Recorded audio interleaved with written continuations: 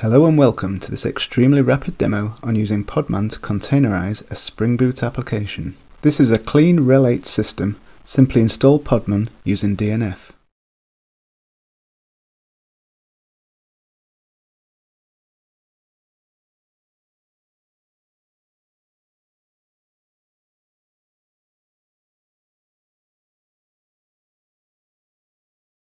Podman is a drop-in replacement for Docker. You can even create an alias.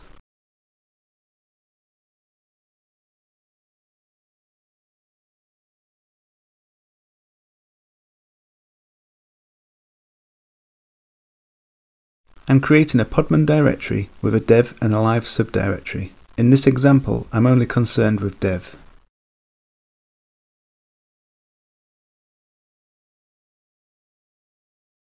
In the dev directory, I'll create the most simplest of Docker files to demonstrate how an executable jar can be containerized.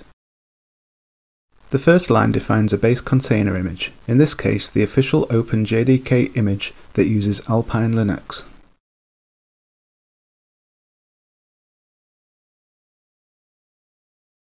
The second line tells it to copy my executable jar file to the root of the new container image.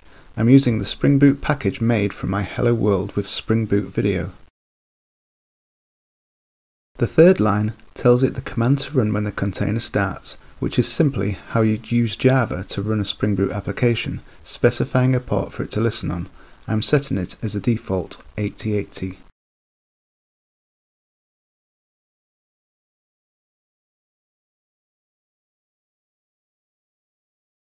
Making sure my jar file is also present in the same dev directory as this Docker file, I can now build my new container image locally.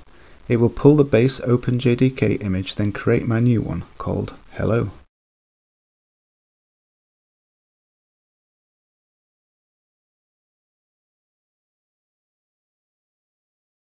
Images can be listed by using the podman image ls command, which lists container images available on my local system. Using podman ls, I can see no containers are currently running. And now I can start the container using my new image, in this case mapping port 80 to port 8080, which is the port the container was defined to listen on.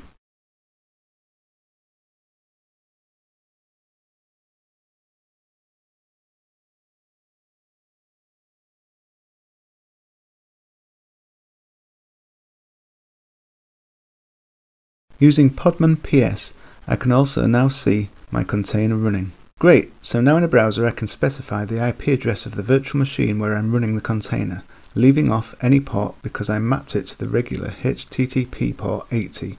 And there we go, how to containerize a Spring Boot application in a nutshell. Thanks for watching, good luck and skill up.